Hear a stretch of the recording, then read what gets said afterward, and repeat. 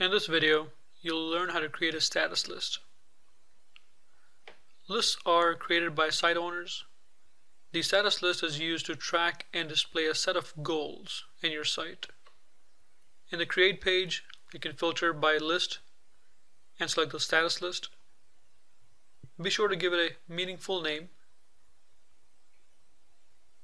and then click Create to create your list.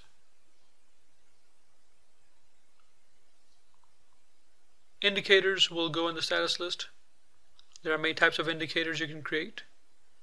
Have indicators coming from SharePoint lists, libraries, Excel, SQL Server, or you can define fixed values, which is what we're doing here. You define the name of the indicator, the actual value, and then also the ranges for which the indicator would turn red, yellow, or green. Once the indicator is saved, the resulting status is displayed in the list.